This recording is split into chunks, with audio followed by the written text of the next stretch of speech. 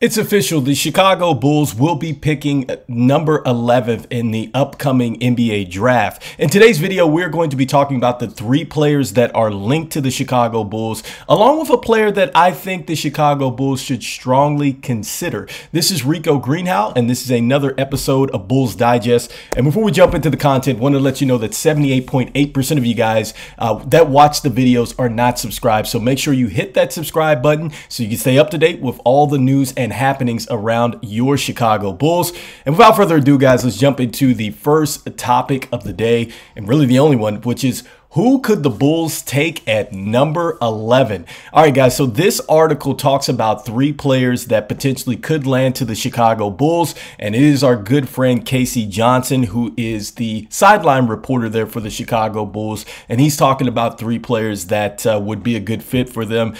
In this article, really, you're actually seeing them talk about some of their strong points, guys. So we're going to go through some player profiles and really what the players would bring to the table if the Chicago Bulls got them. So this is the article, NBA mock draft, who Bulls are projected to pick at number 11. You see that they have Isaiah Kohler, they have they have Cody Williams, and they talk a little bit about the player strengths and things like that. So first and foremost, talking about Cody Williams here. So this is a guy that is the brother of Jalen Williams, who plays for the OKC Thunder.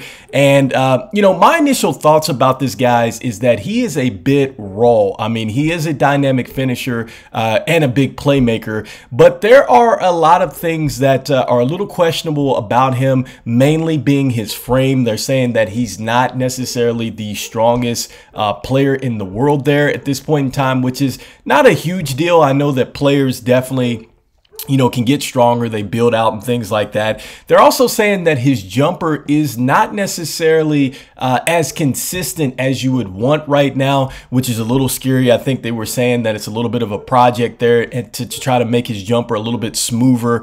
And then as far as just the athleticism and things like that, you wish he had a little bit more. Here's what some of the scouts are saying about him as far as, you know, weaknesses and strengths. So this is based off of what came out of Hoops Hype. All right. And these are a couple scouts. And so, you know, some said, like this first scout here who said that Williams is the most solid player of all guys. You know, he's got the length, he's big, he can shoot, he can pass. And out of all these guys, I'm taking him first. But on the other end of that, you've got his body type is a little scary to me. He doesn't have the physicality or the frame of his brother. However, he can put on weight and make shots. He's got a high IQ for the game. He can pass, drive on closeouts. He can rebound. He does other things well out there defensively. He can help and recover.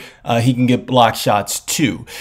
So, you know, these are some of the things that are said. And I think this last statement where it says, look, on one day you look at him, he's the number 1 pick or closer to the number 1 pick. The other days you look at him and he looks like he's a guy that's a late first rounder. All right. So that screams to me that this is a guy that still is going to need to develop a little bit, guys. And so, you know, I think that the better option besides him right now, and I've said this before, I think that, you know, for me personally, it is going to be Tristan da Silva. I think that Tristan da Silva is a guy that we should definitely take a look at. Already it says that he's a matchup problem who finds a way to contribute. I love all the things here, and what you're looking at now, these player profiles, this is via the Ringer, the off-ball defense, the feel of the game, the versatility, excuse me, and the spacer that he has. This guy has competed overseas as well. He's 6'9". I love the wingspan as well, guys. I think this is an incredible pick for us. I think that this reminds me of a little bit more athletic Luol Deng, in my opinion. The one thing that they're going to say about him is that he doesn't necessarily have athleticism that jumps off the page for you, and he doesn't swallow up rebounds, but he does get rebounds. And so, look, I'm thinking a lot of what they're talking about is maybe comparing that a little bit to what Luka Doncic does, or Luka, excuse me. He's more of a guy that he competes, and it's not like he has to use a whole bunch of athleticism to get rebounds. So I think that that is a little bit of a stretch here, and I think that Tristan da Silva, I think, is going to be the better fit here. Here's one of the things that the scouts say about him. He's probably going to be around the late first round range. An NBA scout told Hoop Hype here, he's older, so you kind of know who he is, and he has good size. And so immediately when I see something like that, it says that he tells me who he is. That reminds me a lot of a DeMar DeRozan type player. I would love it if I had that type of player on my roster every night. It's somebody I know what I'm going to get from him, not a person that is up and down. And guys, I just think at this point in time, the Chicago Bulls are probably not in a position to get a player that is going to be a major project for us. Like, I don't think that that is a good scenario,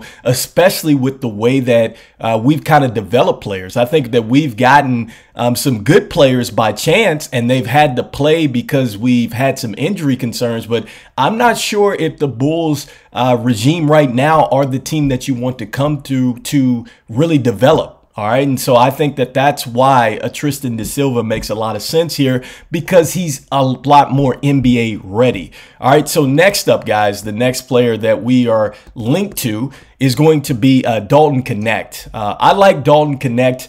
I know he's only 6'6", but he's probably going to be a small forward. Look at his comparisons to KCP, and then also to Max Strus. These are players that I guarantee you the Chicago Bulls would love to have on their roster. The first thing that you see is that, look, he's a pull-up threat. He's got clutch game, so this guy loves to take huge shots.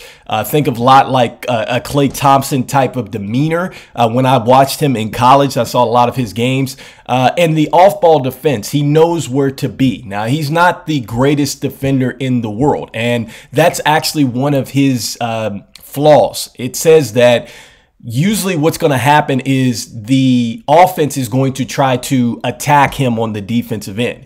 And my thing is this: he was not the worst defender out there. The team itself, Tennessee, was not the worst defensive team in the nation as well. So I think he can hold his own. And I'm thinking of players like, look, Steph Curry is, Steph, as good as he can score, teams probably still try to attack him on the defensive end. And guess what? He's won championships. So look, there is a way in a position in which this guy can play positional defense and be just fine as long as you build the roster up around him. And speaking of Steph, I mean, he has Draymond. He has Klay, all right? He's had Wiggins back there. He's had elite defenders to hide the fact that he is not a great individual one-on-one defender. And you don't necessarily have to be. One-on-one defense is great, but you also need players that can play positional defense as well, and he definitely checks the box here, and I think that this is a guy that I feel like if we did select him,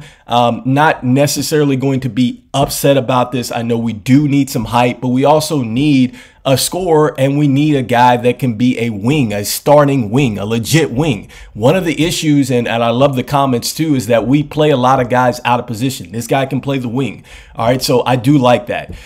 Next up, the next player that we are attached to in this particular article, is Filipowski out of Duke. And so, look, he is a guy that I think coaches will salivate and love. This is a guy that can run just about every offense that you can think of. He can handle the ball, but I think one of the main issues for him is just silly turnovers. And so that's one of the things that he's got to cut down on, is just being a silly turnover type of big. And then also, too, one of the things that they mention here is his weakness is he struggles with finishing at the rim. All right. And so that's the same thing that you're going to see with Cody Williams as well. And that just comes from lack of strength and just also to execution. All right. And so that's one of those things that you can get better at, but he's going to check the box for the size, which is what we want. Here's a guy that's coming in at center. You guys know I'm with Zach Edey, but I'm also with this guy as well. I think that we do need a center that will go inside. Unlike Vooch, he will do that, and he also can already stretch the floor. So that's one of the things that you love about him. I don't like the fact that they compare him to Zach Collins, but look, Zach Collins was a monster when he was coming out of Gonzaga. He just couldn't stay available on the floor. He's always injured. So, you know, for what Zach Collins could have been, yeah, I mean, that's great, but I hope he doesn't turn into what the Zach Collins is now. I mean, he's a serviceable NBA player, but we need a guy that's certainly going to step in and take the reins of the center right now if we're going to take a center. So not a bad pick for Chicago if they do go that direction. Next up, this guy is a guy that I'm going to say outright, if the Chicago Bulls took him, one, we're going to be upset because look at that. He's 6'4" and he's a point guard. All right, that's number one. Number two, guys, I think if we were to take him, I think that we're going to probably set the franchise back probably about another 4 or 5 years because, look, this is the one thing that they're saying about him. I get it that he's a dynamic point guard built like a tank with the ability to control the game. I get that. But, guys, it is one of those things where he reminds me a lot of kind of what Jalen Green is, and not saying that Jalen Green is a bad player. He's a great player for Houston right now for the Rockets, but he reminds me a lot of a young kind of a J.R. Smith type of player where you're going to get like a lot of just I don't know, just unforced errors, just stuff that's going to make you scratch your head. And so for number one, we already have an abundance of guards. So I think that this would be a disaster. And I guarantee you, this is something that our GM is seriously looking at, which they shouldn't. Okay. And number two, guys, I'm just going to show you what one of the scouts had said about him. And this is via the Ringer, which is really, really, really scary. Look. A daredevil playmaker who needs to cut down on reckless mistakes without removing the spirit that makes him so dynamic. With the way he throws the ball into traffic, sometimes it's as if he assumes defenders can't see. All right, guys, so that is very scary. All right, so we're going to get a point guard that it tells you that he gets down pretty much as he makes mistakes in games. That's one thing that scares me. Number two, we need to control our possessions as much as possible. We do not need a guard out there who is just throwing the ball everywhere, you know, taking shots and things like that out of nowhere. Because that is one thing that they said that he does. He takes like highly difficult shots and he's not necessarily a proven shooter. So that would just crush us. I think it's going to crowd the floor and I think it's going to hurt Kobe White and the other players that are already there. It's just going to be it would be a disaster if we went with that pick. So let me know, guys, in the comments what you guys think out of all these players. Do you feel like the player that I mentioned, Tristan da Silva, is still probably the best player out of Colorado that we should take. Granted that he's more, I'd say, NBA ready. Do you feel like we should go ahead and roll the dice with a guy like Cody Williams? Do you think that, you know, perhaps we're going to see a lot of what we see with his brother at OKC? You know, do you guys feel like we should go with the center from Duke? Let me know. And then also, too, before we jump out of here, I wanted to mention I did pay attention here to Tyler Smith is another guy I want to put out there as an honorable mention. Tyler Smith is, I think, a forward that is playing for the Ignite. He's coming out. And the one thing they say about him is he's a spot-up shooter. He's a terrific standstill three-point shooter. But one of the weaknesses that they say is that he lacks defensive awareness, which that's a little scary, okay, because we need to definitely adjust ourselves on that end. We need to get a lot better on the defensive end. You know, so that's one thing that's really scary about you. And then they're wondering, really, is he really that good of a jump shooter? Like, is he going to be good off the move? You know, that's one of those things that's scary, but he does check the box as far as being possibly a center for us or a power forward because he is 6'10". So I just wanted to throw that out there. But anyway, guys, what do you guys think the Chicago Bulls should do? Tyler Smith, Filipowski, do you guys think we should take the kid from USC or either of the Colorado players? So this is Rico Greenhowe. This is Bulls Digest. I'll see you guys on the next one. And as usual, go Bulls and peace.